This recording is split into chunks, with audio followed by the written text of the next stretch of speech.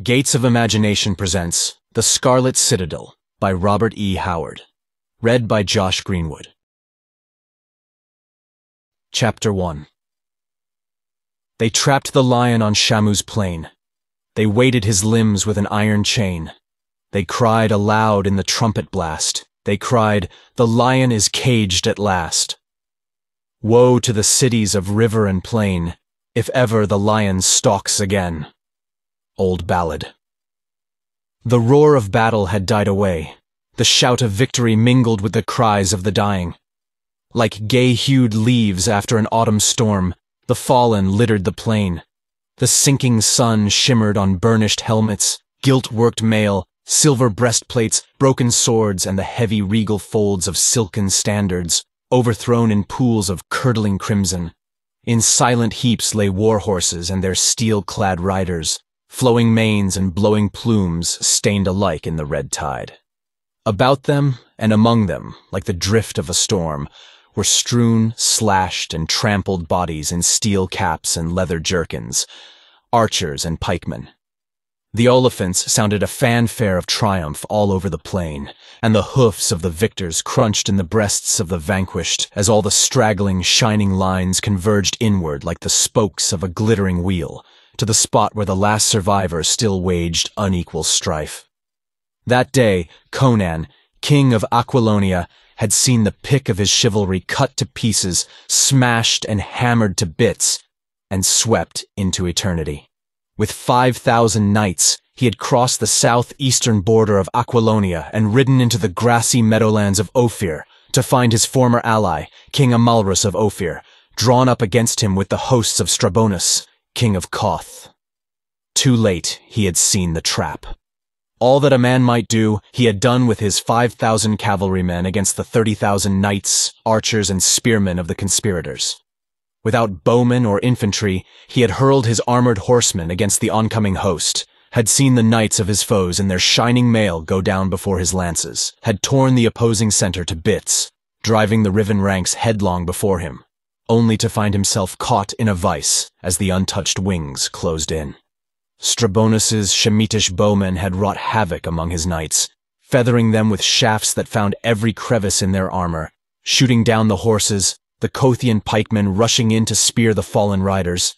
The mailed lancers of the routed center had reformed, reinforced by the riders from the wings, and had charged again and again, sweeping the field by sheer weight of numbers. The Aquilonians had not fled. They had died on the field, and of the 5,000 knights who had followed Conan southward, not one left the field alive. And now the king himself stood at bay among the slashed bodies of his house troops, his back against a heap of dead horses and men. Ophirian knights in gilded mail leaped their horses over mounds of corpses to slash at the solitary figure.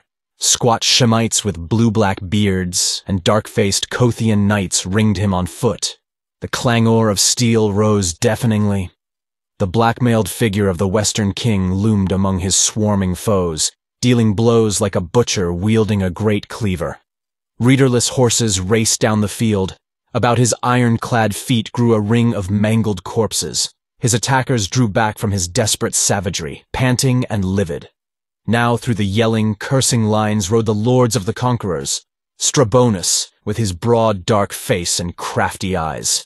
Amalrus, slender, fastidious, treacherous, dangerous as a cobra. And the lean vulture Tsotha, clad only in silken robes, his great black eyes glittering from a face that was like that of a bird of prey. Of this Kothian wizard dark tales were told.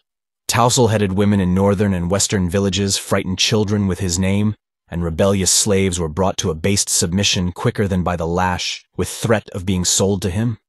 Men said that he had a whole library of dark works, bound in skin flayed from living human victims, and that in nameless pits below the hill whereon his palace sat, he trafficked with the powers of darkness, trading screaming girl slaves for unholy secrets.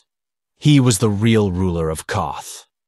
Now he grinned bleakly as the kings reined back a safe distance from the grim, iron-clad figure looming among the dead. Before the savage blue eyes blazing murderously from beneath the crested, dented helmet, the boldest shrank. Conan's dark, scarred face was darker yet with passion. His black armor was hacked to tatters and splashed with blood, his great sword red to the crosspiece. In this stress, all the veneer of civilization had faded. It was a barbarian who faced his conquerors. Conan was a Cimmerian by birth, one of those fierce, moody hillmen who dwelt in their gloomy, cloudy land in the north. His saga, which had led him to the throne of Aquilonia, was the basis of a whole cycle of hero tales.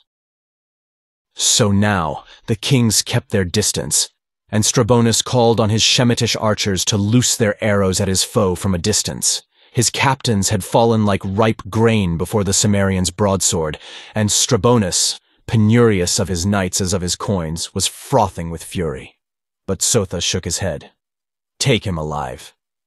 "Easy to say," snarled Strabonus, uneasy lest in some way the black-mailed giant might hew a path to them through the spears. "Who can take a man-eating tiger alive? By Ishtar, his heel is on the necks of my finest swordsmen. It took 7 years and stacks of gold to train each, and there they lie. So much kite's meat. Arrows, I say." "Again, nay," snapped Tsotha, swinging down from his horse. He laughed coldly. "Have you not learned by this time that my brain is mightier than any sword?" He passed through the lines of the pikemen, and the giants in their steel caps and male brigandines shrank back fearfully, lest they so much as touch the skirts of his robe. Nor were the plumed knights slower in making room for him. He stepped over the corpses and came face to face with the grim king. The hosts watched in tense silence, holding their breath. The black-armored figure loomed in terrible menace over the lean, silk-robed shape, the notched, dripping sword hovering on high. "I offer you life, Conan," said Tsotha, a cruel mirth bubbling at the back of his voice. "I give you death, wizard," snarled the king, and backed by iron muscles and ferocious hate, the great sword swung in a stroke meant to shear Tsotha's lean torso in half. But even as the hosts cried out, the wizard stepped in, too quick for the eye to follow, and apparently merely laid an open hand on Conan's left forearm, from the ridged muscles of which the mail had been hacked away. The whistling blade veered from its arc, and the mailed giant crashed heavily to earth, to lie motionless. Tsotha laughed silently. "Take him up and fear not. The lion's fangs are drawn." The kings reined in and gazed in awe at the fallen lion. Conan lay stiffly, like a dead man, but his eyes glared up at them, wide open, and blazing with helpless fury. "What have you done to him?" asked Amalrus uneasily. Tsotha displayed a broad ring of curious design on his finger. He pressed his fingers together, and on the inner side of the ring, a tiny steel fang darted out like a snake's tongue. "It is steeped in the juice of the purple lotus, which grows in the ghost-haunted swamps of southern Stygia," said the magician. "Its touch produces temporary paralysis. Put him in chains and lay him in a chariot. The sun sets, and it is time we were on the road for Korshemish." Strabonus turned to his general Arbanus. "We return to Korshemish with the wounded. Only a troop of the royal cavalry will accompany us. Your orders are to march at dawn to the Aquilonian border and invest the city of Shamar. The Ophirians will supply you with food along the march. We will rejoin you as soon as possible, with reinforcements." So the host, with its steel-sheathed knights, its pikemen and archers and camp servants, went into camp in the meadowlands near the battlefield. And through the starry night, the 2 kings and the sorcerer who was greater than any king rode to the capital of Strabonus, in the midst of the glittering palace troop, and accompanied by a long line of chariots loaded with the wounded. In one of these chariots lay Conan, king of Aquilonia, weighted with chains, the tang of defeat in his mouth, the blind fury of a trapped tiger in his soul. The poison which had frozen his mighty limbs to helplessness had not paralyzed his brain. As the chariot in which he lay rumbled over the meadowlands, his mind revolved maddeningly about his defeat. Amalrus had sent an emissary imploring aid against Strabonus, who, he said, was ravaging his western domain, which lay like a tapering wedge between the border of Aquilonia and the vast southern kingdom of Koth. He asked only 1,000 horsemen and the presence of Conan to hearten his demoralized subjects. Conan now mentally blasphemed. In his generosity, he had come with 5 times the number the treacherous monarch had asked. In good faith, he had ridden into Ophir and had been confronted by the supposed rivals allied against him. It spoke significantly of his prowess that they had brought up a whole host to trap him and his 5,000. A red cloud veiled his vision. His veins swelled with fury, and in his temples a pulse throbbed maddeningly. In all his life, he had never known greater and more helpless wrath. In swift-moving scenes, the pageant of his life passed fleetingly before his mental eye, a panorama wherein moved shadowy figures which were himself in many guises and conditions. A skin-clad barbarian, a mercenary swordsman in horned helmet and scale-mail corselet, a corsair in a dragon-prowed galley that trailed a crimson wake of blood and pillage along southern coasts, a captain of hosts in burnished steel on a rearing black charger, a king on a golden throne with the lion banner flowing above, and throngs of gay-hued courtiers and ladies on their knees.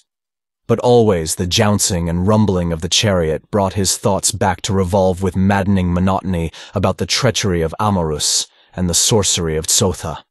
The veins nearly burst in his temples, and cries of the wounded in the chariots filled him with ferocious satisfaction. Before midnight they crossed the Ophirian border, and at dawn the spires of Korshemish stood up gleaming and rose-tinted on the southeastern horizon, the slim towers overawed by the grim Scarlet Citadel that, at a distance, was like a splash of bright blood in the sky.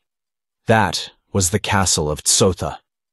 Only one narrow street, paved with marble and guarded by heavy iron gates, led up to it, where it crowned the hill dominating the city. The sides of that hill were too sheer to be climbed elsewhere. From the walls of the citadel one could look down on the broad white streets of the city, on minareted mosques, shops, temples, mansions, and markets. One could look down, too, on the palaces of the king, set in broad gardens, high-walled, luxurious riots of fruit trees and blossoms, through which artificial streams murmured and silvery fountains rippled incessantly. Over all brooded the citadel, like a condor stooping above its prey, intent on its own dark meditations. The mighty gates between the huge towers of the outer wall clanged open, and the king rode into his capital between lines of glittering spearmen, while 50 trumpets pealed salute. But no throngs swarmed the white-paved streets to fling roses before the conqueror's hoofs. Strabonus had raced ahead of news of the battle, and the people, just rousing to the occupations of the day, gaped to see their king returning with a small retinue, and were in doubt as to whether it portended victory or defeat.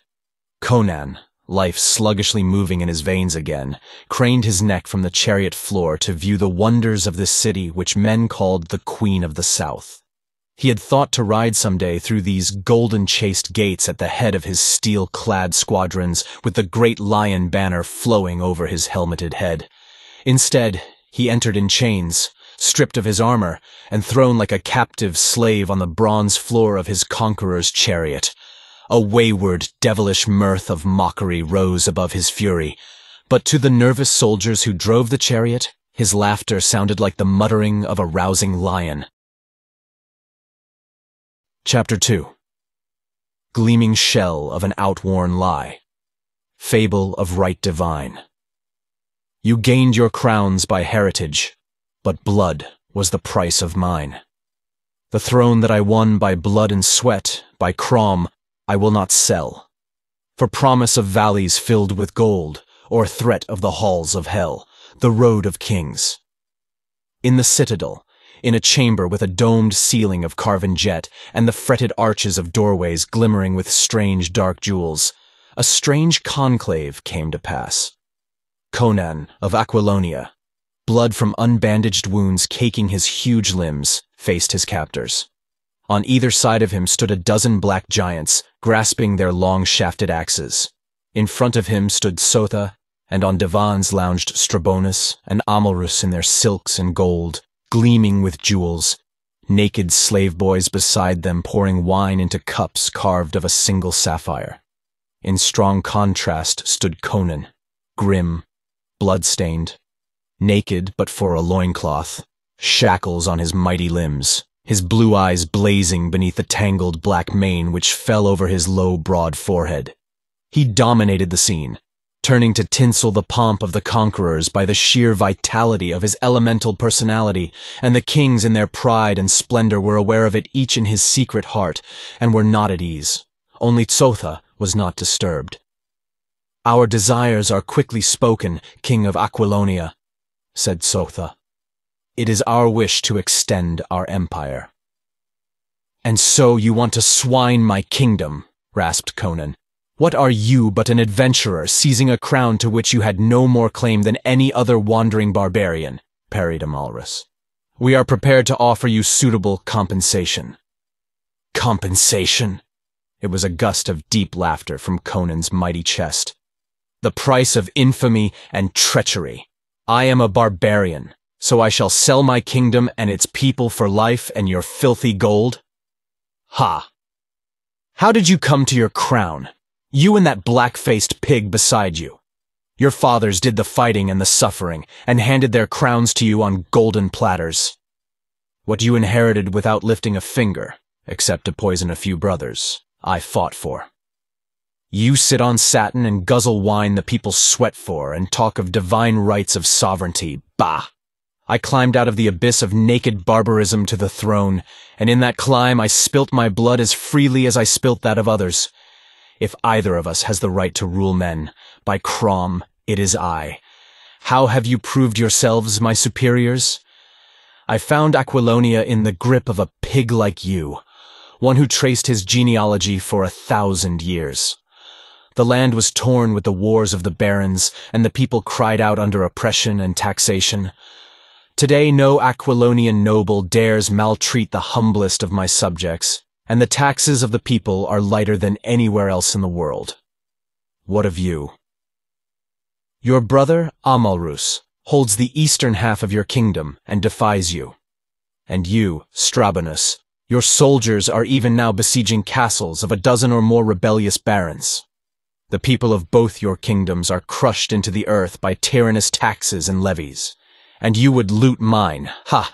Free my hands, and I'll varnish this floor with your brains.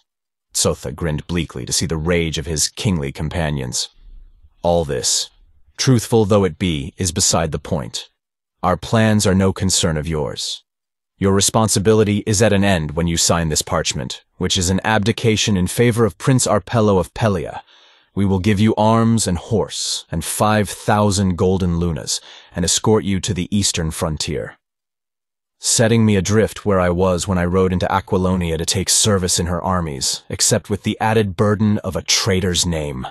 Conan's laugh was like the deep, short bark of a timber wolf. Arpello, eh? I've had suspicions of that butcher of Pelia. Can you not even steal and pillage frankly and honestly? But you must have an excuse, however thin.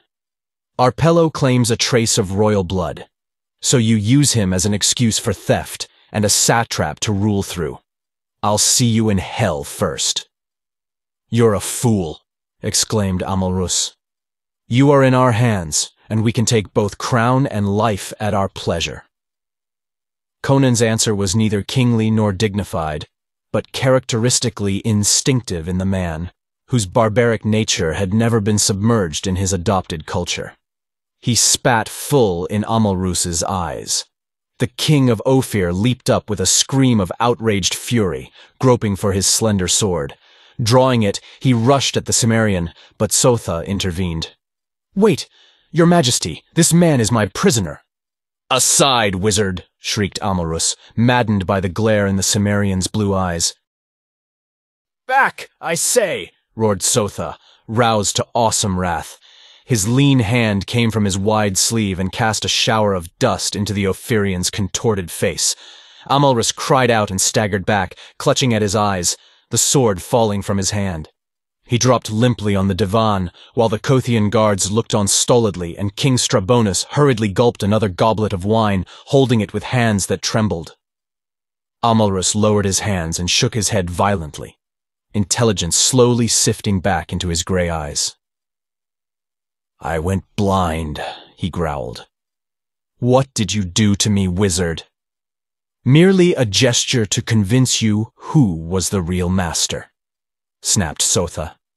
The mask of his formal pretense dropped, revealing the naked evil personality of the man. Strabonus has learned his lesson. Let you learn yours. It was but a dust I found in a Stygian tomb which I flung into your eyes. If I brush out their sight again, I will leave you to grope in darkness for the rest of your life. Amalrus shrugged his shoulders, smiled whimsically, and reached for a goblet, dissembling his fear and fury. A polished diplomat, he was quick to regain his poise. Tsotha turned to Conan, who had stood imperturbably during the episode. At the wizard's gesture, the blacks laid hold of their prisoner and marched him behind Tsotha, who led the way out of the chamber through an arched doorway into a winding corridor, whose floor was of many-hued mosaics, whose walls were inlaid with gold tissue and silver chasing, and from whose fretted arched ceiling swung golden censers, filling the corridor with dreamy perfumed clouds. They turned down a smaller corridor, done in jet and black jade, gloomy and awful, which ended at a brass door, over whose arch a human skull grinned horrifically. At this door stood a fat, repellent figure, dangling a bunch of keys. Tsotha's chief eunuch, Shukeli, of whom grisly tales were whispered. A man with whom a bestial lust for torture took the place of normal human passions. The brass door led onto a narrow stair that seemed to wind down into the very bowels of the hill on which the citadel stood. Down these stairs went the band, to halt at last at an iron door, the strength of which seemed unnecessary. Evidently, it did not open on outer air, yet it was built as if to withstand the battering of mangonels and rams. Shukeli opened it, and as he swung back the ponderous portal, Conan noted the evident uneasiness among the black giants who guarded him. Nor did Shukeli seem altogether devoid of nervousness as he peered into the darkness beyond. Inside the great door there was a second barrier, composed of heavy steel bars. It was fastened by an ingenious bolt which had no lock and could be worked only from the outside. This bolt shot back, the grill slid into the wall. They passed through, into a broad corridor, the floor, walls, and arched ceiling of which seemed to be cut out of solid stone. Conan knew he was far underground, even below the hill itself. The darkness pressed in on the guardsmen's torches like a sentient, animate thing. They made the king fast to a ring in the stone wall. Above his head, in a niche in the wall, they placed a torch so that he stood in a dim semicircle of light. The blacks were anxious to be gone. They muttered among themselves and cast fearful glances at the darkness. Tsotha motioned them out, and they filed through the door in stumbling haste, as if fearing that the darkness might take tangible form and spring upon their backs. Tsotha turned toward Conan, and the king noticed uneasily that the wizard's eyes shone in the semi-darkness, and that his teeth much resembled the fangs of a wolf, gleaming whitely in the shadows. "And so, farewell, barbarian," mocked the sorcerer. "I must ride to Shamar and the siege. In 10 days, I will be in your palace in Tamar with my warriors. What word from you shall I say to your women before I flay their dainty skins for scrolls whereon to chronicle the triumphs of Tsotha Lanti?" Conan answered with a searing Cimmerian curse that would have burst the eardrums of an ordinary man, and Tsotha laughed thinly and withdrew. Conan had a glimpse of his vulture-like figure through the thick-set bars as he slid home the grate. Then the heavy outer door clanged, and silence fell like a pall. Chapter 3. The lion strode through the halls of hell. Across his path grim shadows fell of many a moving, nameless shape. Monsters with dripping jaws agape. The darkness shuddered with scream and yell when the lion stalked through the halls of hell.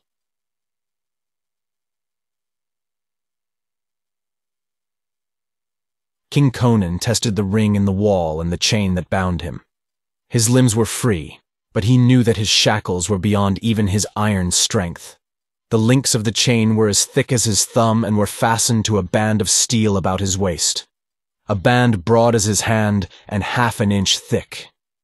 The sheer weight of his shackles would have slain a lesser man with exhaustion. The locks that held band and chain were massive affairs that a sledgehammer could hardly have dinted. As for the ring, evidently it went clear through the wall and was clinched on the other side. Conan cursed, and panic surged through him as he glared into the darkness that pressed against the half-circle of light. All the superstitious dread of the barbarian slept in his soul, untouched by civilized logic. His primitive imagination peopled the subterranean darkness with grisly shapes. Besides, his reason told him that he had not been placed there merely for confinement. His captors had no reason to spare him. He had been placed in these pits for a definite doom. He cursed himself for his refusal of their offer, even while his stubborn manhood revolted at the thought. And he knew that were he taken forth and given another chance, his reply would be the same. He would not sell his subjects to the butcher. And yet, it had been with no thought of anyone's gain but his own that he had seized the kingdom originally. Thus, subtly does the instinct of sovereign responsibility enter even a red-handed plunderer sometimes. Conan thought of Tsotha's last abominable threat, and groaned in sick fury, knowing it was no idle boast. Men and women were to the wizard no more than the writhing insect is to the scientist. Soft white hands that had caressed him, red lips that had been pressed to his, dainty white bosoms that had quivered to his hot, fierce kisses, to be stripped of their delicate skin, white as ivory and pink as young petals. From Conan's lips burst a yell so frightful and inhuman in its mad fury that a listener would have stared in horror to know that it came from a human throat. The shuddering echoes made him start and brought back his own situation vividly to the king. He glared fearsomely at the outer gloom and thought of the grisly tales he had heard of Tsotha's necromantic cruelty. And it was with an icy sensation down his spine that he realized that these must be the very halls of horror named in shuddering legendry, the tunnels and dungeons wherein Tsotha performed horrible experiments with beings human, bestial, and, it was whispered, demoniac, tampering blasphemously with the naked basic elements of life itself. Rumor said that the mad poet Rinaldo had visited these pits and been shown horrors by the wizard, and that the nameless monstrosities of which he hinted in his awful poem, The Song of the Pit, were no mere fantasies of a disordered brain. That brain had crashed to dust beneath Conan's battle axe on the night the king had fought for his life with the assassins. The mad rhymer had led into the betrayed palace, but the shuddersome words of that grisly song still rang in the king's ears as he stood there in his chains. Even with the thought, the Cimmerian was frozen by a soft rustling sound, blood-freezing in its implication. He tensed in an attitude of listening, painful in its intensity. An icy hand stroked his spine. It was the unmistakable sound of pliant scales slithering softly over stone. Cold sweat beaded his skin, as beyond the ring of dim light he saw a vague and colossal form, awful even in its indistinctness. It reared upright, swaying slightly, and yellow eyes burned icily on him from the shadows. Slowly, a huge, hideous, wedge-shaped head took form before his dilated eyes, and from the darkness oozed, in flowing, scaly coils, the ultimate horror of reptilian development. It was a snake that dwarfed all Conan's previous ideas of snakes. 80 feet it stretched from its pointed tail to its triangular head, which was bigger than that of a horse. In the dim light, its scales glistened coldly, white as hoarfrost. Surely this reptile was one born and grown in darkness, yet its eyes were full of evil and sure sight. It looped its tightened coils in front of the captive, and the great head on the arching neck swayed a matter of inches from his face. Its forked tongue almost brushed his lips as it darted in and out, and its fetid odor made his senses reel with nausea. The great yellow eyes burned into his, and Conan gave back the glare of a trapped wolf. He fought against the mad impulse to grasp the great arching neck in his tearing hands. Strong beyond the comprehension of civilized man, He had broken the neck of a python in a fiendish battle on the Stygian coast in his corsair days. But this reptile was venomous. He saw the great fangs, a foot long, curved like scimitars. From them dripped a colorless liquid that he instinctively knew was death. He might conceivably crush that wedge-shaped skull with a desperate clenched fist, but he knew that at his first hint of movement, the monster would strike like lightning. It was not because of any logical reasoning process that Conan remained motionless, since reason might have told him, since he was doomed anyway, to goad the snake into striking and get it over with. It was the blind black instinct of self-preservation that held him rigid as a statue blasted out of iron. Now the great barrel reared up and the head was poised high above his own as the monster investigated the torch. A drop of venom fell on his naked thigh, and the feel of it was like a white-hot dagger driven into his flesh. Red jets of agony shot through Conan's brain, yet he held himself immovable. Not by the twitching of a muscle or the flicker of an eyelash did he betray the pain of the hurt that left a scar he bore to the day of his death. The serpent swayed above him, as if seeking to ascertain whether there were in truth life in this figure which stood so death-like still. Then suddenly, unexpectedly, the outer door, all but invisible in the shadows, clanged stridently. The serpent, suspicious as all its kind, whipped about with a quickness incredible for its bulk and vanished with a long-drawn slithering down the corridor. The door swung open and remained open. The grille was withdrawn, and a huge dark figure was framed in the glow of torches outside. The figure glided in, pulling the grille partly to behind it, leaving the bolt poised. As it moved into the light of the torch over Conan's head, the king saw that it was a gigantic black man, stark naked, bearing in one hand a huge sword, and in the other, a bunch of keys. The black spoke in a seacoast dialect, and Conan replied. He had learned the jargon while a corsair on the coasts of Kush.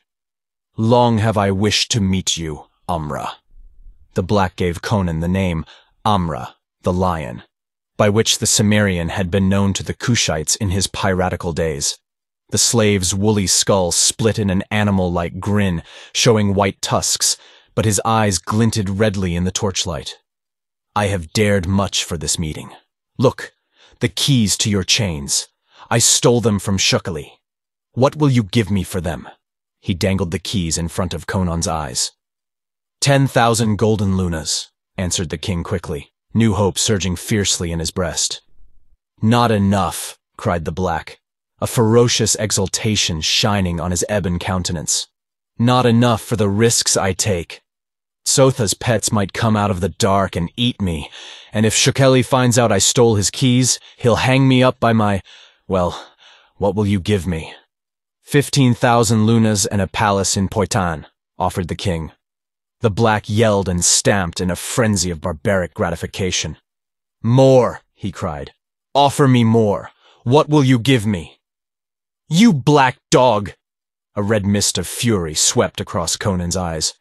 "Were I free, I'd give you a broken back. Did Shukali send you here to mock me?" "Shukali knows nothing of my coming, white man," answered the black, craning his thick neck to peer into Conan's savage eyes. "I know you from of old, since the days when I was a chief among a free people, before the Stygians took me and sold me into the north. Do you not remember the sack of Abombi, when your sea-wolves swarmed in? Before the palace of King Ajaga you slew a chief, and a chief fled from you. It was my brother who died. It was I who fled. I demand of you a blood price, Amra." "Free me, and I'll pay you your weight in gold pieces," growled Conan. The red eyes glittered, the white teeth flashed wolfishly in the torchlight. "Aye, you white dog, you are like all your race, but to a black man, gold can never pay for blood. The price I ask is your head." The last word was a maniacal shriek that sent the echoes shivering. Conan tensed, unconsciously straining against his shackles in his abhorrence of dying like a sheep. Then he was frozen by a greater horror. Over the black's shoulder he saw a vague, horrific form swaying in the darkness. "Tsotha will never know," laughed the black fiendishly, too engrossed in his gloating triumph to take heed of anything else, too drunk with hate to know that death swayed behind his shoulder. He will not come into the vaults until the demons have torn your bones from their chains. I will have your head, Amra." He braced his knotted legs like ebon columns and swung up the massive sword in both hands, his great black muscles rolling and cracking in the torchlight. And at that instant, the titanic shadow behind him darted down and out, and the wedge-shaped head smote with an impact that re-echoed down the tunnels. Not a sound came from the thick, blubbery lips that flew wide in fleeting agony. With the thud of the stroke, Conan saw the life go out of the wide black eyes with the suddenness of a candle blown out. The blow knocked the great black body clear across the corridor, and horribly, the gigantic sinuous shape whipped around it in glistening coils that hid it from view, and the snap and splintering of bones came plainly to Conan's ears. Then, something made his heart leap madly. The sword and the keys had flown from the black's hands to crash and jangle on the stone, and the keys lay almost at the king's feet. He tried to bend to them, but the chain was too short. Almost suffocated by the mad pounding of his heart, he slipped one foot from its sandal and gripped them with his toes. Drawing his foot up, he grasped them fiercely, barely stifling the yell of ferocious exultation that rose instinctively to his lips. An instant's fumbling with the huge locks, and he was free. He caught up the fallen sword and glared about. Only empty darkness met his eyes, into which the serpent had dragged a mangled, tattered object that only faintly resembled a human body. Conan turned to the open door. A few quick strides brought him to the threshold. A squeal of high-pitched laughter shrilled through the vaults, and the grill shot home under his very fingers. The bolt crashed down. Through the bars peered a face like a fiendishly mocking carven gargoyle, Shukali, the eunuch, who had followed his stolen keys. Surely he did not, in his gloating, see the sword in the prisoner's hand. With a terrible curse, Conan struck as a cobra strikes. The great blade hissed between the bars, and Shukeli's laughter broke in a death scream. The fat eunuch bent at the middle, as if bowing to his killer, and crumpled like tallow, his pudgy hands clutching vainly at his spilling entrails. Conan snarled in savage satisfaction, but he was still a prisoner. His keys were futile against the bolt which could be worked only from the outside. His experienced touch told him the bars were hard as the sword. An attempt to hew his way to freedom would only splinter his one weapon. Yet he found dents on those adamantine bars, like the marks of incredible fangs, and wondered with an involuntary shudder what nameless monsters had so terribly assailed the barriers. Regardless, there was but one thing for him to do, and that was to seek some other outlet. Taking the torch from the niche, he set off down the corridor, sword in hand. He saw no sign of the serpent or its victim, only a great smear of blood on the stone floor. Darkness stalked on noiseless feet about him, scarcely driven back by his flickering torch. On either hand he saw dark openings, but he kept to the main corridor, watching the floor ahead of him carefully, lest he fall into some pit. And suddenly, he heard the sound of a woman weeping piteously. Another of Tsotha's victims, he thought, cursing the wizard anew, and turning aside, followed the sound down a smaller tunnel, dank and damp. The weeping grew nearer as he advanced, and lifting his torch he made out a vague shape in the shadows. Stepping closer, he halted in sudden horror at the amorphic bulk which sprawled before him. Its unstable outlines somewhat suggested an octopus, but its malformed tentacles were too short for its size, and its substance was a quaking, jelly-like stuff which made him physically sick to look at. From among this loathsome, gelid mass reared up a frog-like head, and he was frozen with nauseated horror to realize that the sound of weeping was coming from those obscene, blubbery lips. The noise changed to an abominable, high-pitched tittering as the great, unstable eyes of the monstrosity rested on him, and it hitched its quaking bulk toward him. He backed away and fled up the tunnel, not trusting his sword. The creature might be composed of terrestrial matter, but it shook his very soul to look upon it, and he doubted the power of man-made weapons to harm it. For a short distance, he heard it flopping and floundering after him, screaming with horrible laughter. The unmistakably human note in its mirth almost staggered his reason.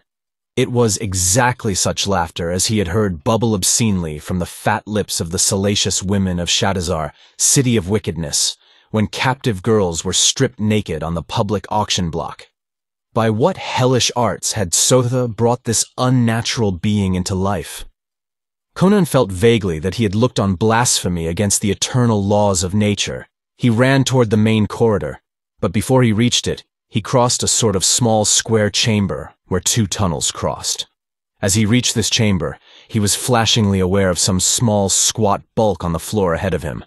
Then, before he could check his flight or swerve aside, his foot struck something yielding that squalled shrilly, and he was precipitated headlong, the torch flying from his hand and being extinguished as it struck the stone floor. Half stunned by his fall, Conan rose and groped in the darkness. His sense of direction was confused, and he was unable to decide in which direction lay the main corridor. He did not look for the torch, as he had no means of rekindling it. His groping hands found the openings of the tunnels, and he chose one at random. How long he traversed it in utter darkness, he never knew. But suddenly his barbarian's instinct of near peril halted him short. He had the same feeling he had had when standing on the brink of great precipices in the darkness. Dropping to all fours, he edged forward, and presently his outflung hand encountered the edge of a well, into which the tunnel floor dropped abruptly. As far down as he could reach, the sides fell away sheerly, dank and slimy to his touch. He stretched out an arm in the darkness and could barely touch the opposite edge with the point of his sword. He could leap across it then, but there was no point in that. He had taken the wrong tunnel, and the main corridor lay somewhere behind him. Even as he thought this, he felt a faint movement of air. A shadowy wind, rising from the well, stirred his black mane. Conan's skin crawled. He tried to tell himself that this well connected somehow with the outer world, but his instincts told him it was a thing unnatural. He was not merely inside the hill, he was below it, far below the level of the city streets. How then could an outer wind find its way into the pits and blow up from below? A faint throbbing pulsed on that ghostly wind, like drums beating far, far below. A strong shudder shook the king of Aquilonia. He rose to his feet and backed away, and as he did, something floated up out of the well. What it was, Conan did not know. He could see nothing in the darkness, but he distinctly felt a presence, an invisible, intangible intelligence which hovered malignly near him. Turning, he fled the way he had come. Far ahead, he saw a tiny red spark. He headed for it, and long before he thought to have reached it, he caromed headlong into a solid wall, and saw the spark at his feet. It was his torch, the flame extinguished, but the end a glowing coal. Carefully, he took it up and blew upon it, fanning it into flame again. He gave a sigh as the tiny blaze leaped up. He was back in the chamber where the tunnels crossed, and his sense of direction came back. He located the tunnel by which he had left the main corridor, and even as he started toward it, his torch flame flickered wildly as if blown upon by unseen lips. Again he felt a presence, and he lifted his torch, glaring about. He saw nothing. Yet he sensed, somehow, an invisible, bodiless thing that hovered in the air, dripping slimily and mouthing obscenities that he could not hear but was in some instinctive way aware of. He swung viciously with his sword, and it felt as if he were cleaving cobwebs. A cold horror shook him then, and he fled down the tunnel, feeling a foul, burning breath on his naked back as he ran. But when he came out into the broad corridor, he was no longer aware of any presence, visible or invisible. Down it he went, momentarily expecting fanged and taloned fiends to leap at him from the darkness. The tunnels were not silent. From the bowels of the earth in all directions came sounds that did not belong in a sane world. There were titterings, squeals of demoniac mirth, long shuddering howls, and once the unmistakable squalling laughter of a hyena ended awfully in human words of shrieking blasphemy. He heard the pad of stealthy feet, and in the mouths of the tunnels caught glimpses of shadowy forms, monstrous and abnormal in outline. It was as if he had wandered into hell, a hell of Tsotha Lanti's making. But the shadowy things did not come into the great corridor, though he distinctly heard the greedy sucking in of slavering lips and felt the burning glare of hungry eyes. And presently, he knew why. A slithering sound behind him electrified him, and he leaped to the darkness of a nearby tunnel, shaking out his torch. Down the corridor he heard the great serpent crawling, sluggish from its recent grisly meal. From his very side something whimpered in fear and slunk away in the darkness. Evidently the main corridor was the great snake's hunting ground, and the other monsters gave it room. To Conan, the serpent was the least horror of them. He almost felt a kinship with it when he remembered the weeping, tittering obscenity and the dripping, mouthing thing that came out of the well. At least it was of earthly matter. It was a crawling death, but it threatened only physical extinction, whereas these other horrors menaced mind and soul as well. After it had passed on down the corridor, he followed, at what he hoped was a safe distance, blowing his torch into flame again. He had not gone far when he heard a low moan that seemed to emanate from the black entrance of a tunnel nearby. Caution warned him on, but curiosity drove him to the tunnel, holding high the torch that was now little more than a stump. He was braced for the sight of anything. Yet what he saw was what he had least expected. He was looking into a broad cell, and a space of this was caged off with closely set bars extending from floor to ceiling, set firmly in the stone. Within these bars lay a figure, which, as he approached, he saw was either a man or the exact likeness of a man, twined and bound about with the tendrils of a thick vine which seemed to grow through the solid stone of the floor. It was covered with strangely pointed leaves and crimson blossoms, not the satiny red of natural petals, but a livid, unnatural crimson, like a perversity of flower life. Its clinging, pliant branches wound about the man's naked body and limbs, seeming to caress his shrinking flesh with lustful, avid kisses. One great blossom hovered exactly over his mouth. A low, bestial moaning drooled from the loose lips. The head rolled as if in unbearable agony, and the eyes looked full at Conan. But there was no light of intelligence in them. They were blank, glassy, the eyes of an idiot. Now the great crimson blossom dipped and pressed its petals over the writhing lips. The limbs of the wretch twisted in anguish.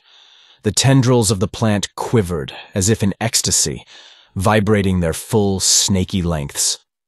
Waves of changing hues surged over them. Their color grew deeper, more venomous. Conan did not understand what he saw, but he knew that he looked on horror of some kind. Man or demon, the suffering of the captive touched Conan's wayward and impulsive heart. He sought for entrance and found a grill-like door in the bars, fastened with a heavy lock, for which he found a key among the keys he carried, and entered. Instantly the petals of the livid blossoms spread like the hood of a cobra. The tendrils reared menacingly, and the whole plant shook and swayed toward him. Here was no blind growth of natural vegetation. Conan sensed a malignant intelligence.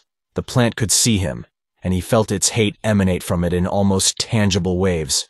Stepping warily nearer, he marked the root stem, a repulsively supple stalk thicker than his thigh, and even as the long tendrils arched toward him with a rattle of leaves and hiss, he swung his sword and cut through the stem with a single stroke. Instantly, the wretch in its clutches was thrown violently aside as the great vine lashed and knotted like a beheaded serpent, rolling into a huge, irregular ball. The tendrils thrashed and writhed, the leaves shook and rattled like castanets, and the petals opened and closed convulsively. Then the whole length straightened out limply, the vivid colors paled and dimmed, a reeking white liquid oozed from the severed stump. Conan stared, spellbound. Then a sound brought him round, sword lifted. The freed man was on his feet, surveying him. Conan gaped in wonder. No longer were the eyes in the worn face expressionless. Dark and meditative, they were alive with intelligence. and the expression of imbecility had dropped from the face like a mask. The head was narrow and well-formed, with a high, splendid forehead. The whole build of the man was aristocratic, evident no less in his tall, slender frame than in his small, trim feet and hands. His first words were strange and startling. "What year is this?" he asked, speaking Kothic. "Today is the 10th day of the month Yuluk, of the year of the gazelle," answered Conan. "Yagkulan Ishtar," murmured the stranger. 10 years. He drew a hand across his brow, shaking his head as if to clear his brain of cobwebs. "All is dim yet. After a 10-year emptiness, the mind cannot be expected to begin functioning clearly at once. Who are you?" "Conan, once of Cimmeria, now king of Aquilonia." The other's eyes showed surprise. "Indeed. And Namadides?" "I strangled him on his throne the night I took the royal city," answered Conan. A certain naivete in the king's reply twitched the stranger's lips. "Pardon, your majesty. I should have thanked you for the service you have done me. I am like a man woken suddenly from sleep, deeper than death, and shot with nightmares of agony more fierce than hell. But I understand that you delivered me.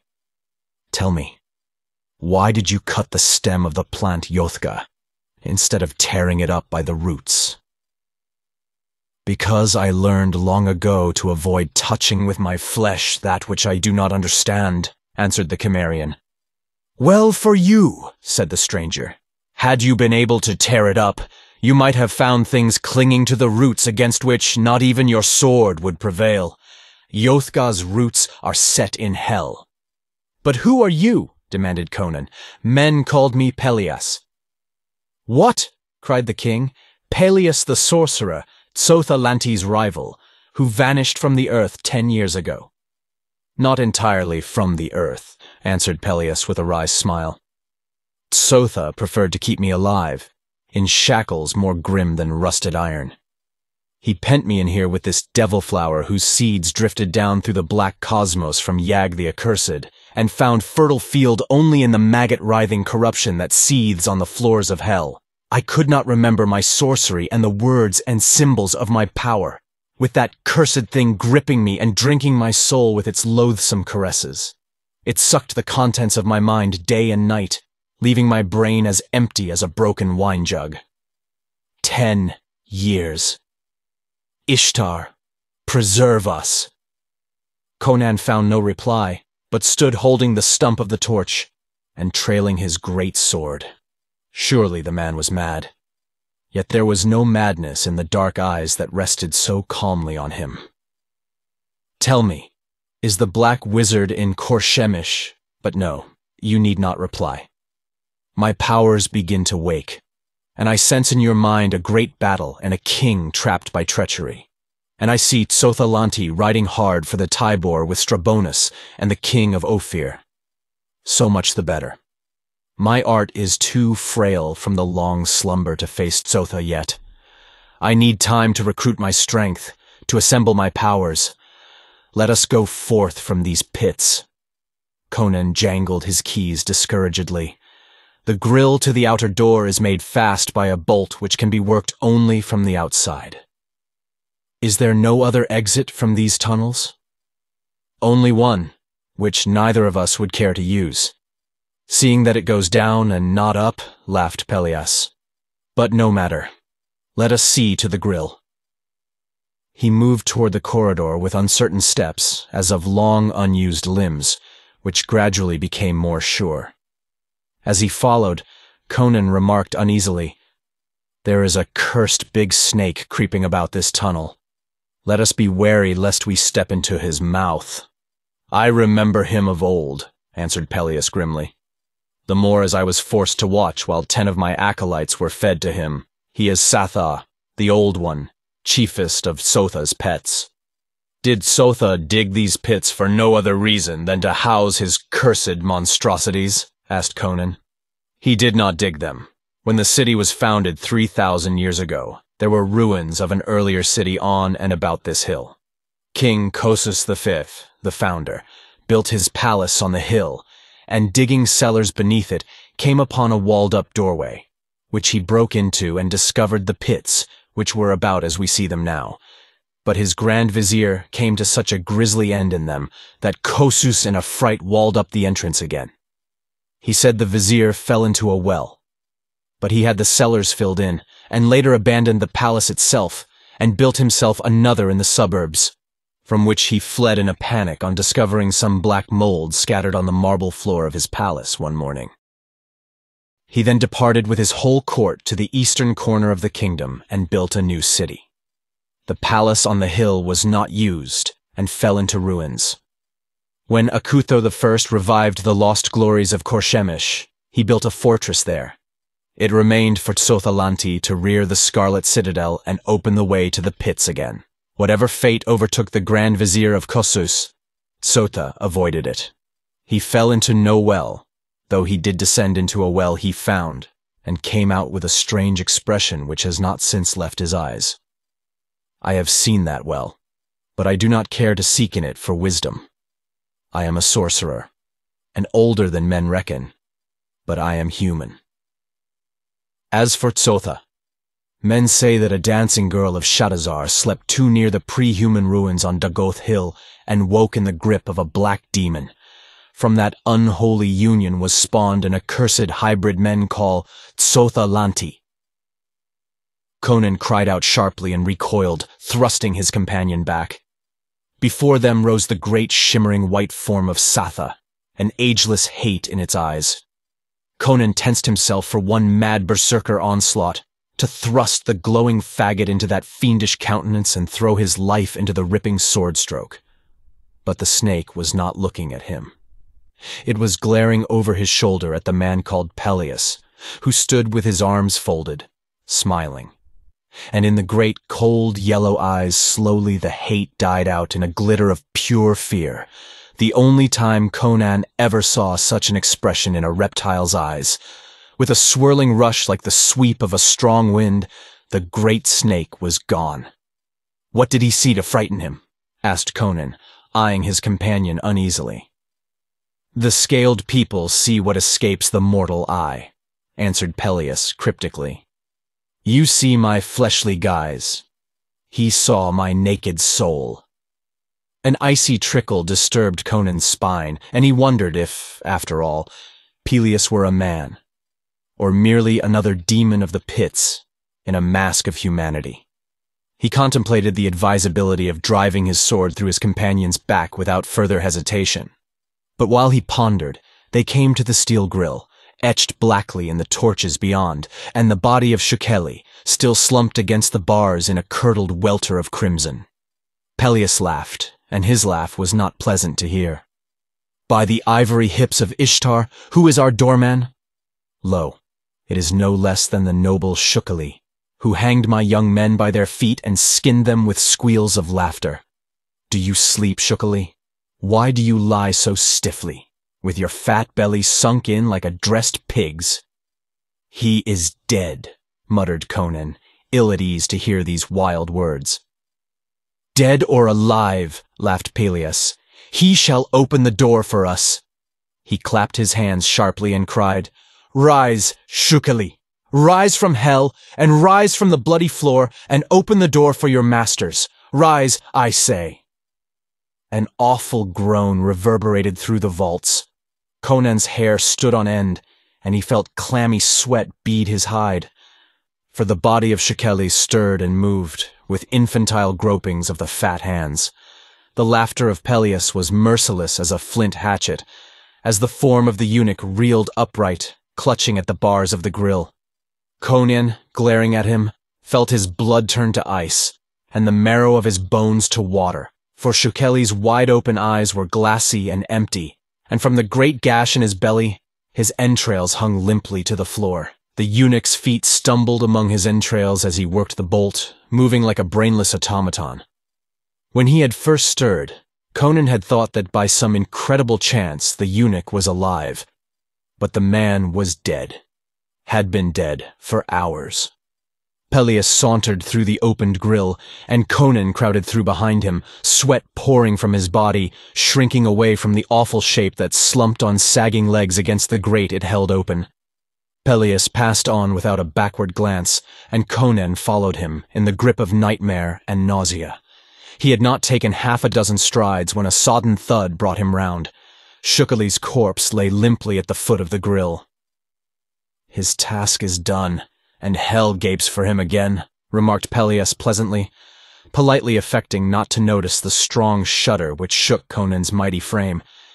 He led the way up the long stairs, and through the brass skull-crowned door at the top. Conan gripped his sword, expecting a rush of slaves, but silence gripped the citadel. They passed through the black corridor and came into that in which the censers swung, billowing forth their everlasting incense. Still, they saw no one. "The slaves and soldiers are quartered in another part of the citadel," remarked Pelias. "Tonight, their master being away, they doubtless lie drunk on wine or lotus juice." Conan glanced through an arched, golden-silled window that led out upon a broad balcony and swore in surprise to see the dark blue, star-flecked sky. It had been shortly after sunrise when he was thrown into the pits. Now it was past midnight. He could scarcely realize he had been so long underground. He was suddenly aware of thirst and a ravenous appetite. Pelias led the way into a gold-domed chamber, floored with silver, its lapis lazuli walls pierced by the fretted arches of many doors. With a sigh, Pelias sank onto a silken divan. "Gold and silks again," he sighed. "Tsotha affects to be above the pleasures of the flesh, but he is half devil. I am human, despite my black arts. I love ease and good cheer. That's how Tsotha trapped me. He caught me helpless with drink. Wine is a curse. By the ivory bosom of Ishtar, even as I speak of it, the traitor is here. Friend, please pour me a goblet. Hold, I forgot that you are a king. I will pour." "The devil with that," growled Conan, filling a crystal goblet and proffering it to Pelias. Then, lifting the jug, he drank deeply from the mouth, echoing Pelias's sigh of satisfaction. "The dog knows good wine," said Conan, wiping his mouth with the back of his hand. "But by Crom, Pelias, are we to sit here until his soldiers awake and cut our throats?" "No fear," answered Pelias. "Would you like to see how fortune holds with Strabonus?" Blue fire burned in Conan's eyes, and he gripped his sword until his knuckles showed blue. "Oh, to be at sword points with him!" he rumbled. Pelias lifted a great shimmering globe from an ebony table. "Tsotha's crystal, a childish toy, but useful when there is lack of time for higher science. Look in, your majesty." He laid it on the table before Conan's eyes. The king looked into cloudy depths which deepened and expanded. Slowly images crystallized out of mist and shadows. He was looking on a familiar landscape. Broad plains ran to a wide, winding river, beyond which the level lands ran up quickly into a maze of low hills. On the northern bank of the river stood a walled town, guarded by a moat connected at each end with the river. "By Crom!" ejaculated Conan. "It's Shamar! The dogs besiege it!" The invaders had crossed the river. Their pavilions stood in the narrow plain between the city and the hills. Their warriors swarmed about the walls, their mail gleaming palely under the moon. Arrows and stones rained on them from the towers, and they staggered back, but came on again. Even as Conan cursed, the scene changed. Tall spires and gleaming domes stood up in the mist, and he looked on his own capital of Tamar, where all was confusion. He saw the steel-clad knights of Poitin, his staunchest supporters, riding out of the gate, hooted and hissed by the multitude which swarmed the streets. He saw looting and rioting, and men-at-arms whose shields bore the insignia of Pelia, manning the towers and swaggering through the markets. Over all, like a phantasmal mirage, he saw the dark, triumphant face of Prince Arpello of Pelia. The images faded. "So," raved Conan, "my people turn on me the moment my back is turned." "Not entirely," broke in Pelias. They have heard that you are dead. There is no one to protect them from outer enemies and civil war, they think. Naturally, they turn to the strongest noble to avoid the horrors of anarchy. They do not trust the Poitanians, remembering former wars.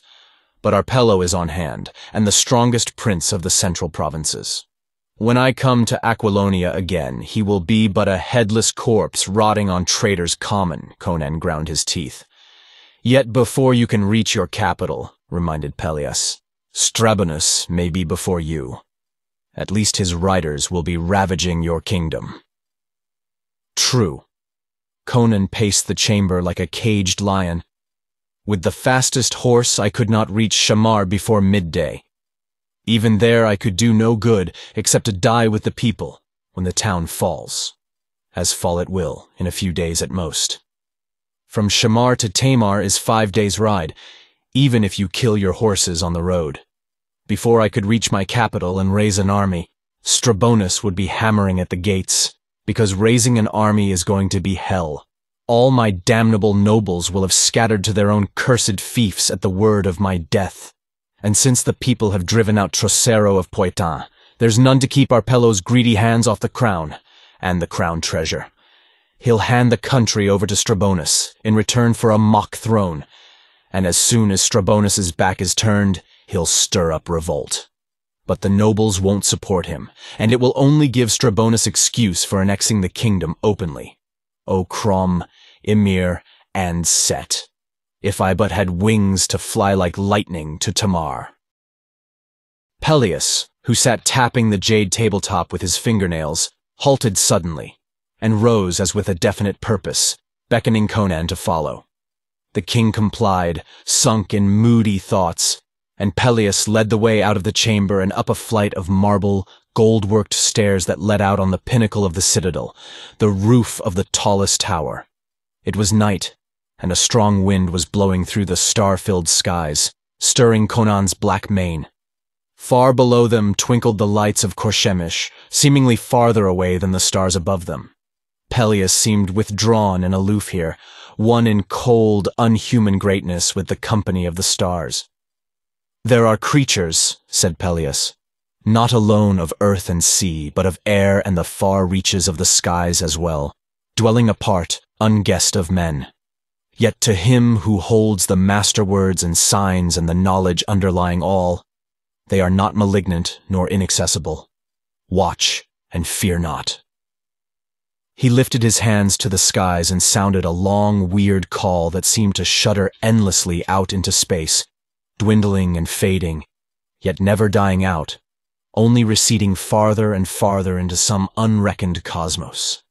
In the silence that followed, Conan heard a sudden beat of wings in the stars, and recoiled as a huge bat-like creature alighted beside him. He saw its great, calm eyes regarding him in the starlight. He saw the 40-foot spread of its giant wings, and he saw it was neither bat nor bird. "Mount and ride," said Pelias. "By dawn, it will bring you to Tamar." "By Crom," muttered Conan.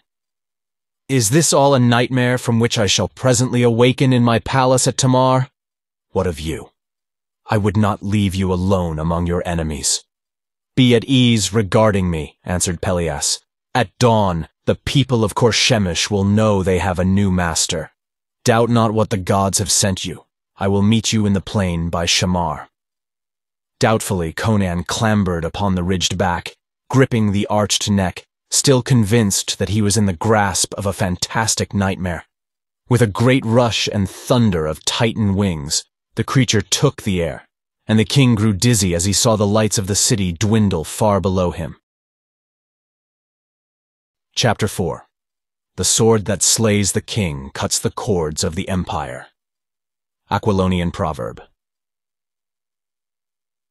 The streets of Tamar swarmed with howling mobs, shaking fists and rusty pikes. It was the hour before dawn of the second day after the Battle of Shamu, and events had occurred so swiftly as to daze the mind. By means known only to Tsotha, word had reached Tamar of the king's death within 6 hours after the battle. Chaos had resulted. The barons had deserted the royal capital, galloping away to secure their castles against marauding neighbors. The well-knit kingdom Conan had built up seemed tottering on the edge of dissolution, and commoners and merchants trembled at the imminence of a return of the feudalistic regime. The people howled for a king to protect them against their own aristocracy, no less than foreign foes. Count Tsotha, left by Conan in charge of the city, tried to reassure them, but in their unreasoning terror they remembered old civil wars, and how this same count had besieged Tamar 15 years before. It was shouted in the streets that Tsotha had betrayed the king, that he planned to plunder the city. The mercenaries began looting the quarters, dragging forth screaming merchants and terrified women. Tsotha swept down on the looters, littered the streets with their corpses, drove them back into their quarter in confusion, and arrested their leaders. Still the people rushed wildly about, with brainless squawks, screaming that the count had incited the riot for his own purposes. Prince Arpello came before the distracted council and announced himself ready to take over the government of the city until a new king could be decided upon, Conan having no son. While they debated, his agent stole subtly among the people, who snatched at a shred of royalty. The council heard the storm outside the palace windows, where the multitude roared for Arpello, the rescuer. The council surrendered. Tsotha at first refused the order to give up his baton of authority, but the people swarmed about him, hissing and howling, hurling stones and offal at his knights. Seeing the futility of a pitched battle in the streets with Arpello's retainers, under such conditions, Tsotha hurled the baton in his rival's face, hanged the leaders of the mercenaries in the market square as his last official act, and rode out of the southern gate at the head of his 1,500 steel-clad knights. The gates slammed behind him, and Arpello's suave mask fell away to reveal the grim visage of the hungry wolf. With the mercenaries cut to pieces or hiding in their barracks, his were the only soldiers in Tamar. Sitting his war horse in the great square, Arpello proclaimed himself King of Acolonia, amid the clamor of the deluded multitude. Publius the Chancellor, who opposed this move, was thrown into prison. The merchants, who had greeted the proclamation of a king with relief, now found with consternation that the new monarch's first act was to levy a staggering tax on them. 6 rich merchants, sent as a delegation of protest, were seized and their heads slashed off without ceremony. A shocked and stunned silence followed this execution. The merchants, confronted by a power they could not control with money, fell on their fat bellies and licked their oppressors' boots. The common people were not perturbed at the fate of the merchants, but they began to murmur when they found that the swaggering Pelian soldiery, pretending to maintain order, were as bad as Turanian bandits. Complaints of extortion, murder, and rape poured in to Arpello, who had taken up his quarters in Publius's palace, because the desperate councillors, doomed by his order, were holding the royal palace against his soldiers. He had taken possession of the pleasure palace, however, and Conan's girls were dragged to his quarters. The people muttered at the sight of the royal beauties writhing in the brutal hands of the ironclad retainers. Dark-eyed damsels of Poitin, slim black-haired wenches from Zamora, Zingara, and Hyrcania, Brythunian girls with tousled yellow heads, all weeping with fright and shame, unused to brutality. Night fell on a city of bewilderment and turmoil, and before midnight word spread mysteriously in the street that the Kothians had followed up their victory and were hammering at the walls of Shamar. Somebody in Tsotha's mysterious secret service had babbled. Fear shook the people like an earthquake, and they did not even pause to wonder at the witchcraft by which the news had been so swiftly transmitted. They stormed at Arpello's doors, demanding that he march southward and drive the enemy back over the Tiber. He might have subtly pointed out that his force was not sufficient, and that he could not raise an army until the barons recognized his claim to the crown. But he was drunk with power and laughed in their faces. A young student, Athemides, mounted a column in the market, and with burning words accused Arpello of being a cat's paw for Strabonus, painting a vivid picture of existence under Kothian rule, with Arpello as satrap. Before he finished, the multitude was screaming with fear and howling with rage. Arpello sent his soldiers to arrest the youth, But the people caught him up and fled with him, deluging the pursuing retainers with stones and dead cats. A volley of crossbow quarrels routed the mob, and a charge of horsemen littered the market with bodies. But Athamedes was smuggled out of the city to plead with Trocero to retake Tamar and march to aid Shamar. Athamedes found Trocero breaking his camp outside the walls, ready to march to Poitin in the far southwestern corner of the kingdom. To the youth's urgent pleas, he answered that he had neither the force necessary to storm Tamar, even with the aid of the mob inside, nor to face Strabonus. Besides, avaricious nobles would plunder Poitin behind his back, while he was fighting the Kothians. With the king dead, each man must protect his own. He was riding to Poitin, there to defend it as best he might against Arpello and his foreign allies. While Athamedes pleaded with Trocero, the mob still raved in the city with helpless fury. Under the great tower beside the royal palace, the people swirled and milled, screaming their hate at Arpello, who stood on the turrets and laughed down at them while his archers ranged the parapets, bolts drawn, and fingers on the triggers of their arbalests. The Prince of Pelia was a broad-built man of medium height, with a dark, stern face. He was an intriguer, but he was also a fighter. Under his silken jupon with its gilt-braided skirts and jagged sleeves, glimmered burnished steel. His long black hair was curled and scented, and bound back with a cloth of silver band, but at his hip hung a broadsword, the jeweled hilt of which was worn with battles and campaigns. "Fools, howl as you will, Conan is dead, and Arpello is king." What if all Aquilonia were leagued against him? He had men enough to hold the mighty walls until Strabonus came up. But Aquilonia was divided against itself.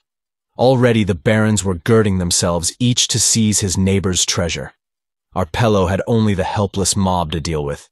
Strabonus would carve through the loose lines of the warring barons as a galley ram through foam, and until his coming, Arpello had only to hold the royal capital. Fools! Arpello is king. The sun was rising over the eastern towers. Out of the crimson dawn came a flying speck that grew to a bat, then to an eagle. Then all who saw screamed in amazement, for over the walls of Tamar swooped a shape such as men knew only in half-forgotten legends. And from between its titan wings sprang a human form as it roared over the great tower. Then, with a deafening thunder of wings, it was gone, and the folk blinked, wondering if they dreamed. But on the turret stood a wild barbaric figure, half-naked, blood-stained, brandishing a great sword. And from the multitude rose a roar that rocked the towers. "The king! It is the king!" Arpello stood transfixed. Then, with a cry, he drew and leaped at Conan. With a lion-like roar, the Cimmerian parried the whistling blade, then dropping his own sword, gripped the prince and heaved him high above his head by crotch and neck. "Take your plots to hell with you!" he roared, and like a sack of salt, he hurled the Prince of Pelia far out, to fall through empty space for 150 feet. The people gave back as the body came hurtling down, to smash on the marble pave, spattering blood and brains, and lie crushed in its splintered armor, like a mangled beetle. The archers on the tower shrank back, their nerve broken. They fled, and the beleaguered councilmen sallied from the palace and hewed into them with joyous abandon. Pelian knights and men-at-arms sought safety in the streets, and the crowd tore them to pieces. In the streets, the fighting milled and eddied, plumed helmets and steel caps tossed among the tousled heads and then vanished. Swords hacked madly in a heaving forest of pikes, and over all rose the roar of the mob, shouts of acclaim mingling with screams of bloodlust and howls of agony. And high above all, the naked figure of the king rocked and swayed on the dizzy battlements, mighty arms brandished, roaring with gargantuan laughter that mocked all mobs and princes, even himself. Chapter 5. A long bow and a strong bow, and let the sky grow dark. The cord to the nock, shaft to the ear, the king of Koth for a mark. Song of the Bosonian Archers. The mid-afternoon sun glinted on the placid waters of the Tibor, washing the southern bastions of Shamar. The haggard defenders knew that few of them would see that sun rise again. The pavilions of the besiegers dotted the plain. The people of Shamar had not been able successfully to dispute the crossing of the river, outnumbered as they were. Barges, chained together, made a bridge over which the invader poured his hordes. Strabonus had not dared march on into Aquilonia with Shamar, unsubdued, at his back. He had sent his light riders, his spahis, inland to ravage the country, and had reared up his siege engines in the plain. He had anchored a flotilla of boats, furnished him by Amalrus, in the middle of the stream, over against the river wall. Some of these boats had been sunk by stones from the city's ballistas, which crashed through their decks and ripped out their planking. But the rest held their places, and from their bows and mastheads, protected by mandats, archers raked the riverward turrets. These were Shemites, born with bows in their hands, not to be matched by Aquilonian archers. On the landward side, mangonels rained boulders and tree trunks among the defenders, shattering through roofs and crushing humans like beetles. Rams pounded incessantly at the stones. Sappers burrowed like moles in the earth, sinking their mines beneath the towers. The moat had been dammed at the upper end, and emptied of its water, had been filled up with boulders, earth, and dead horses and men. Under the walls, the mailed figures swarmed, battering at the gates, rearing up scaling ladders, pushing storming towers, thronged with spearmen against the turrets. Hope had been abandoned in the city, where a bare 1,500 men resisted 40,000 warriors. No word had come from the kingdom whose outpost the city was. Conan was dead, so the invaders shouted exultantly. Only the strong walls and the desperate courage of the defenders had kept them so long at bay, and that could not suffice forever. The western wall was a mass of rubbish on which the defenders stumbled in hand-to-hand conflict with the invaders. The other walls were buckling from the mines beneath them, the towers leaning drunkenly. Now the attackers were massing for a storm. The oliphants sounded. The steel-clad ranks drew up on the plain. The storming towers, covered with raw bull hides, rumbled forward. The people of Shamar saw the banners of Koth and Ophir flying side by side in the center, and made out, among their gleaming knights, the slim, lethal figure of the golden-mailed Amalrus and the squat, black-armored form of Strabonus. And between them was a shape that made the bravest blench with horror, a lean vulture figure in a filmy robe.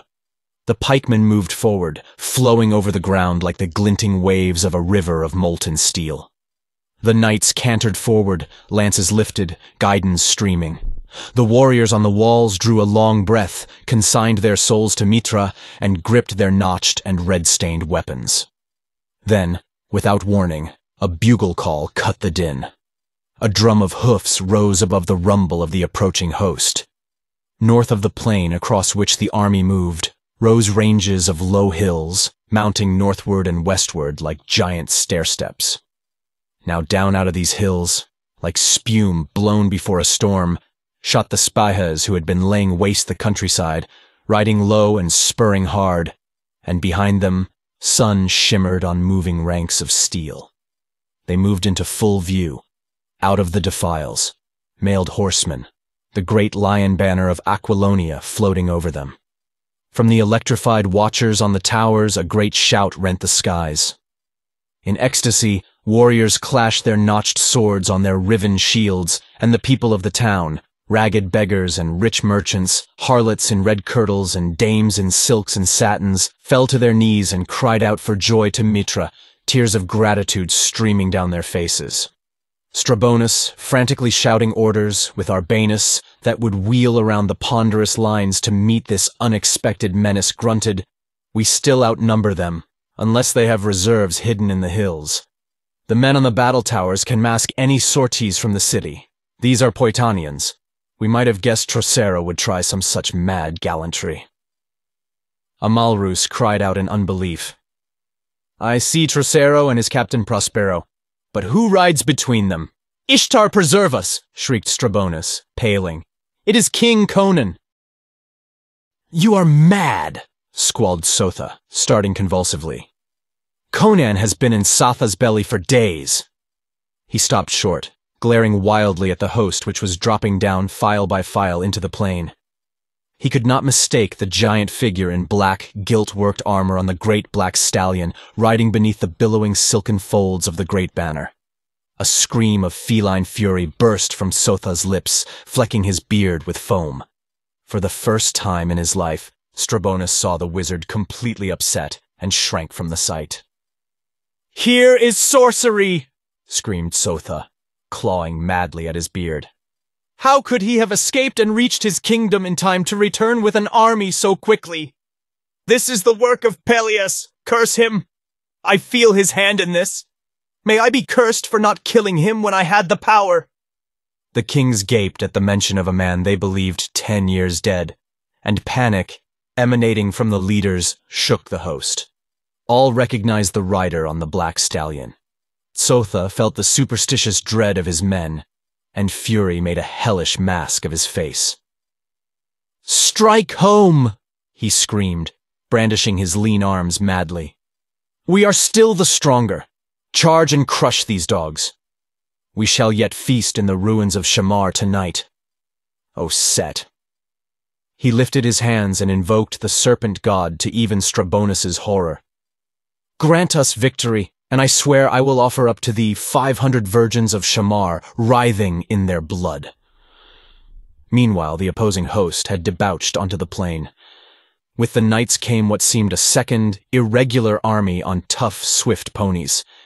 These dismounted and formed their ranks on foot, stolid Bosonian archers and keen pikemen from Gunderland, their tawny locks blowing from under their steel caps. It was a motley army Conan had assembled in the wild hours following his return to his capital. He had beaten the frothing mob away from the Pelian soldiers who held the outer walls of Tamar and impressed them into his service. He had sent a swift rider after Trocero to bring him back. With these, as a nucleus of an army, he had raced southward, sweeping the countryside for recruits and for mounts. Nobles of Tamar and the surrounding countryside had augmented his forces, and he had levied recruits from every village and castle along his road. Yet it was but a paltry force he had gathered to dash against the invading hosts, though of the quality of tempered steel. 1,900 armored horsemen followed him, the main bulk of which consisted of the Poitanian knights.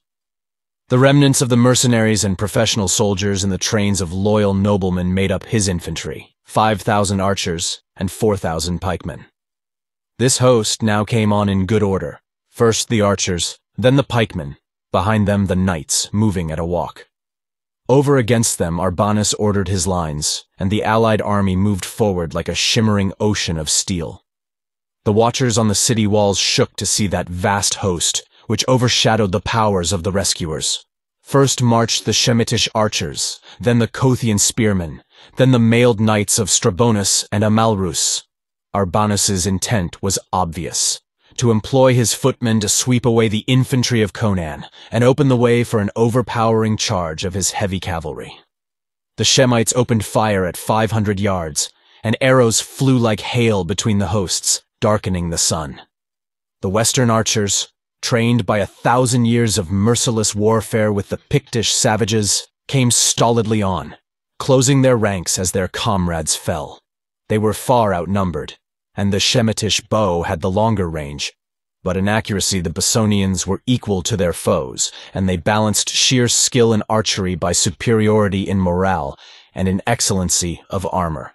Within good range they loosed, and the Shemites went down by whole ranks. The blue-bearded warriors in their light mail shirts could not endure punishment as could the heavier armored Bosonians. They broke, throwing away their bows, and their flight disordered the ranks of the Kothian spearmen behind them. Without the support of the archers, these men-at-arms fell by the hundreds before the shafts of the Bosonians, and charging madly into close quarters, they were met by the spears of the pikemen. No infantry was a match for the wild Gundermen, whose homeland, the northernmost province of Aquilonia, was but a day's ride across the Bosonian marches from the borders of Cimmeria, and who, born and bred to battle, were the purest blood of all the Hyborian peoples. The Cothian spearmen, dazed by their losses from arrows, were cut to pieces and fell back in disorder. Strabonus roared in fury as he saw his infantry repulsed and shouted for a general charge. Arbanus demurred, pointing out the Bosonians reforming in good order before the Aquilonian knights, who had sat their steeds motionless during the melee. The general advised a temporary retirement to draw the Western knights out of the cover of the bows, but Strabonus was mad with rage. He looked at the long, shimmering ranks of his knights, he glared at the handful of mailed figures over against him, and he commanded Arbanus to give the order to charge. The general commended his soul to Ishtar and sounded the golden oliphant. With a thunderous roar, the forest of lances dipped, and the great host rolled across the plain, gaining momentum as it came. The whole plain shook to the rumbling avalanche of hoofs, and the shimmer of gold and steel dazzled the watchers on the towers of Shamar. The squadrons clave the loose ranks of the spearmen, riding down friend and foe alike, and rushed into the teeth of a blast of arrows from the Bosonians. Across the plain they thundered, grimly riding the storm that scattered their way with gleaming knights like autumn leaves. Another 100 paces, and they would ride among the Bosonians and cut them down like corn. But flesh and blood could not endure the rain of death that now ripped and howled among them. Shoulder to shoulder, feet braced wide, stood the archers, drawing shaft to ear and loosing as one man, with deep, short shouts. The whole front rank of the knights melted away, and over the pin-cushioned corpses of horses and riders their comrades stumbled and fell headlong. Arbanus was down, an arrow through his throat, his skull smashed by the hoofs of his dying war-horse, and confusion ran through the disordered host. Strabonus was screaming an order, Amalrus another, and through all ran the superstitious dread the sight of Conan had awakened. And while the gleaming ranks milled in confusion, the trumpets of Conan sounded, and through the opening ranks of the archers crashed the terrible charge of the Aquilonian knights. The hosts met with a shock like that of an earthquake that shook the tottering towers of Shamar. The disorganized squadrons of the invaders could not withstand the solid steel wedge, bristling with spears, that rushed like a thunderbolt against them. The long lances of the attackers ripped their ranks to pieces, and into the heart of their host rode the knights of Poitin, swinging their terrible two-handed swords. The clash and clangor of steel was as that of 1,000,000 sledges on as many anvils.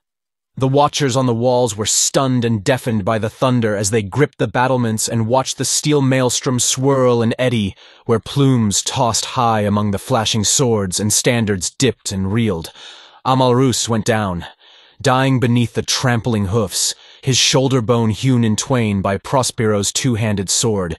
The invaders' numbers had engulfed the 1,900 knights of Conan. But about this compact wedge, which hewed deeper and deeper into the looser formation of their foes, the knights of Koth and Ophir swirled and smote in vain. They could not break the wedge.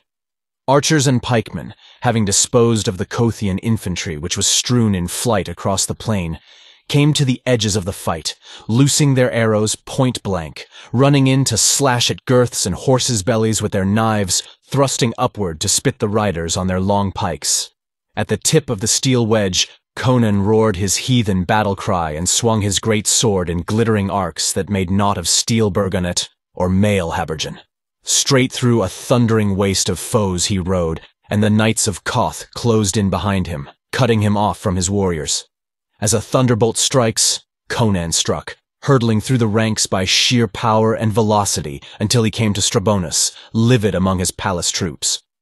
Now here the battle hung in balance, for with his superior numbers, Strabonus still had opportunity to pluck victory from the knees of the gods. But he screamed when he saw his arch-foe within arm's length at last, and lashed out wildly with his axe. It clanged on Conan's helmet, striking fire, and the Cimmerian reeled and struck back. The 5-foot blade crushed Strabonus's casque and skull, and the king's charger reared screaming, hurling a limp and sprawling corpse from the saddle. A great cry went up from the host, which faltered and gave back. Trocero and his house troops, hewing desperately, cut their way to Conan's side, and the great banner of Koth went down. Then, behind the dazed and stricken invaders, went up a mighty clamor and the blaze of a huge conflagration. The defenders of Shamar had made a desperate sortie, cut down the men masking the gates, and were raging among the tents of the besiegers, cutting down the camp followers, burning the pavilions, and destroying the siege engines. It was the last straw. The gleaming army melted away in flight, and the furious conquerors cut them down as they ran. The fugitives raced for the river, but the men on the flotilla, harried sorely by the stones and shafts of the revived citizens, cast loose and pulled for the southern shore, leaving their comrades to their fate. Of these, many gained the shore, racing across the barges that served as a bridge, until the men of Shamar cut these adrift and severed them from the shore. Then, the fight became a slaughter. Driven into the river to drown in their armor or hacked down along the bank, the invaders perished by the thousands. No quarter they had promised. No quarter they got.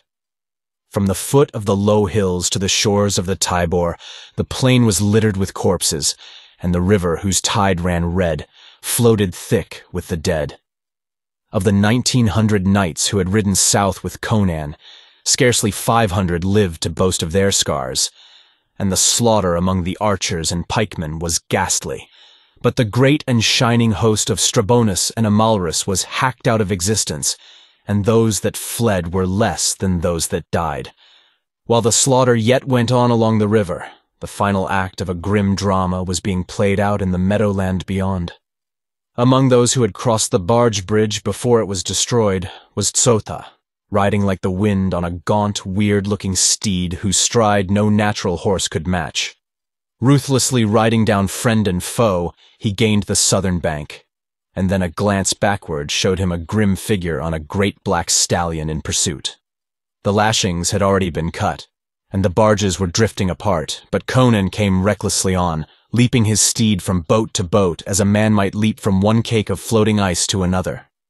Tsotha screamed a curse, but the great stallion took the last leap with a straining groan and gained the southern bank.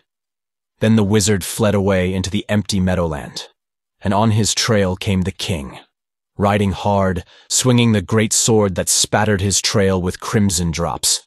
On they fled, the hunted and the hunter, and not a foot could the black stallion gain, though he strained each nerve and thew.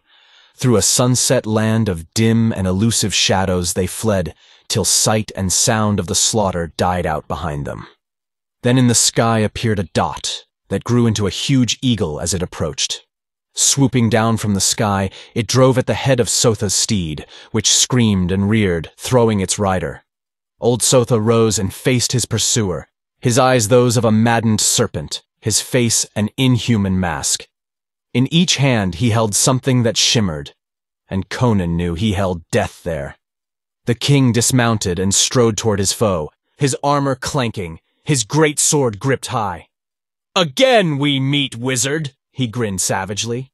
"Keep off," screamed Tsotha like a blood-mad jackal. "I'll blast the flesh from your bones. You cannot conquer me. If you hack me in pieces, the bits of flesh and bone will reunite and haunt you to your doom. I see the hand of Pelias in this, but I defy ye both. I am Tsotha, son of—" Conan rushed, sword gleaming, eyes slits of wariness. Tsotha's right hand came back and forward, and the king ducked quickly. Something passed by his helmeted head and exploded behind him, searing the very sands with a flash of hellish fire. Before Tsotha could toss the globe in his left hand, Conan's sword sheared through his lean neck. The wizard's head shot from his shoulders on an arching fount of blood, and the robed figure staggered and crumpled drunkenly. Yet the mad black eyes glared up at Conan with no dimming of their feral light. The lips writhed awfully, and the hands groped, as if searching for the severed head. Then, with a swift rush of wings, something swooped from the sky, the eagle which had attacked Tsotha's horse.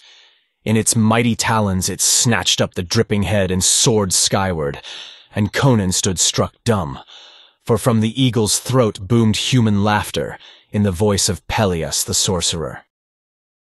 Then a hideous thing came to pass, for the headless body reared up from the sand and staggered away in awful flight on stiffening legs, hands blindly outstretched toward the dots speeding and dwindling in the dusky sky.